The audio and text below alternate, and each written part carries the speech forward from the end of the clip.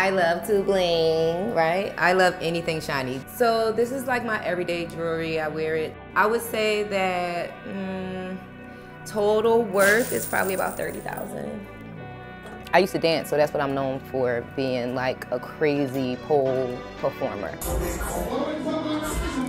It's really like a one-time thing. When it's your birthday, you have a party, and all of the girls in the club celebrate you. So every single girl in the club is going to get up on stage for me tonight, and all of the money that gets to them goes to me. Hello, gift. Happy birthday! Now, you know girls like gifts now, huh? Yes, come on. Girls like gifts from Neiman Marcus, child. My birthday is like the holiday of my life. Happy birthday. I'm about to wear these tonight. I have a chef that's whipping up an amazing meal for us. And then we're gonna go to Club Rain, Atlanta. And it's gonna be some rain, okay? Because I'm going on stage. I'm having a birthday set. And this birthday set is going to be an amazing performance because I haven't blessed anyone's stage since my last dance. This is really like a one-time thing. When it's your birthday, you have a party, and all of the girls in the club celebrate you. So every single girl in the club is gonna get up on stage for me tonight, and all of the money that gets tipped to them goes to me. My biggest investment is actually not financial. My biggest investment is myself. I'm like a superhero, you know, like all of the struggles that I've been through, not only does it make me stronger, but it makes me want to help others. I invested into myself, and this is what comes out of it. Now financially, I love to bling, right? I love anything shiny. Dangle something shiny in front of me and I'ma follow it like goddamn rabbit is following the carrot, okay?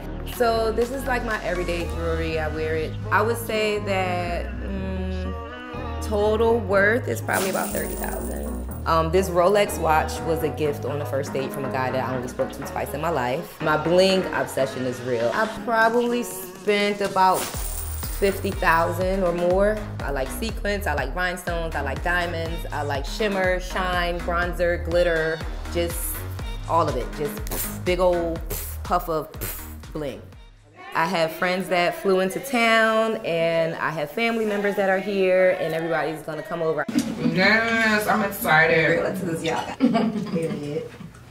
It's gonna be like the old days. Remember when all the people came out for our parties at Magic City? That was the bomb. Lip Service is the podcast that I host with Angela Yee. It's about sex and relationships. We interview celebrities. So I actually learned about OnlyFans during a lip service interview.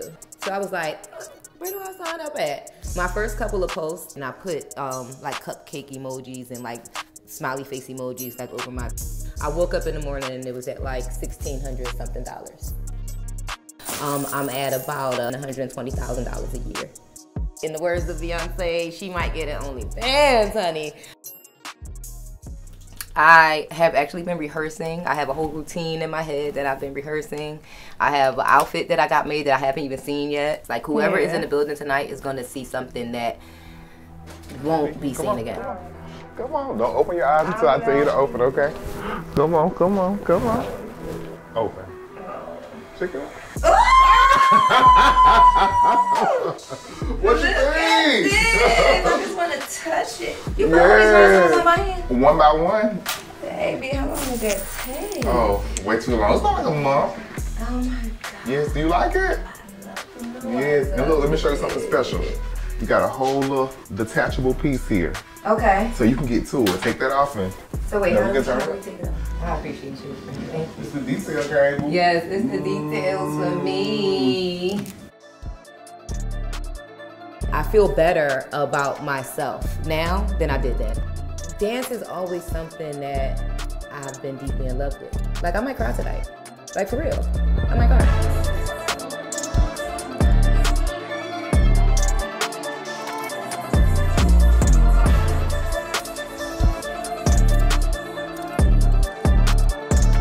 I need a nap.